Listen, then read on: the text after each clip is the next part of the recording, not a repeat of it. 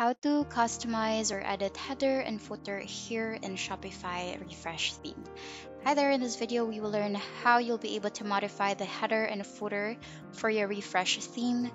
So you just need to click on the left side panel, just click on header, and you can start with modifying the desktop position, or the desktop logo position rather. You can have it middle left, or you can have it middle center, where the logo is located at the middle of your header. You could even modify here this header as a sticky header, wherein you can choose always if you want the header to remain at the top of the screen as you scroll down. Here is the color scheme. In order for you to edit the color scheme, just simply click on this edit hyperlink here, and then you can modify here. You can use a background gradient where there are some sample gradient colors that you can use for your Shopify header. So you can modify that here, whether you want this type of gradient that it's from top to bottom, or you can have it gradient from the middle outwards. So you have two options here to choose from. You can even modify what color you'd like to incorporate into the gradient here.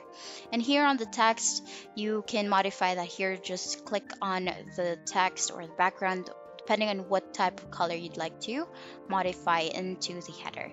So you can even enable some features here like the language selector.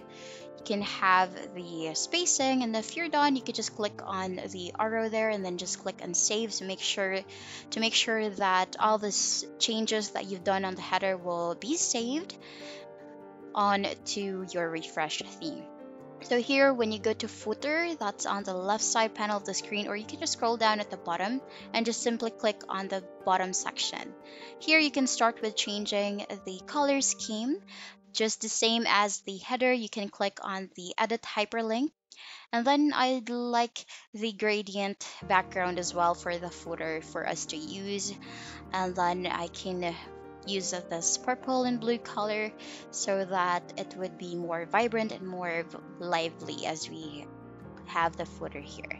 So you can modify the text or the solid bottom label depending on how you'd like the footer to be. So you can even enable here the show email sign up so that you will have that here. So all of these check marks here are currently enabled, but if you don't want that included into your footer, you can definitely just untick the checkbox here so that it will not be included in your footer anymore.